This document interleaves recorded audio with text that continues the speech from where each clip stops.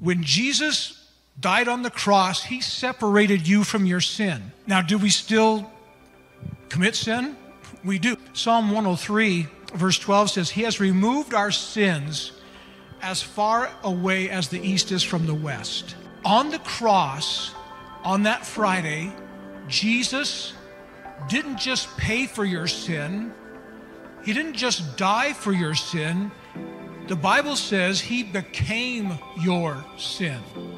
When Jesus was hanging on the cross, all of the sin of the world, of yours, mine, past, present, and future, he became that. So when Jesus died on the cross, your sin died with him.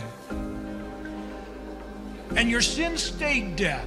So when he died, our sin died with him. We're not held liable for that because Jesus' blood forgives us.